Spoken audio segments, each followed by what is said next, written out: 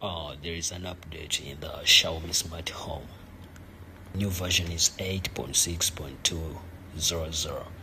In this new update, now you can invite family members by QR code. I'm gonna take you through that. You're gonna need to open your app, then you go on the name, then you select on the home that you want to share with your family member. Then when you select on that home, then you scroll down where it says add family members. Then you click on where it says add family members. Then you can choose between member or administrator. Then you have to go with the member. When you choose, then you press next.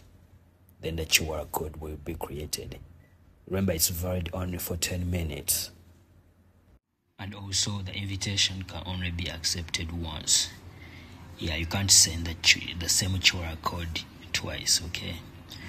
Make sure both people have selected the same region.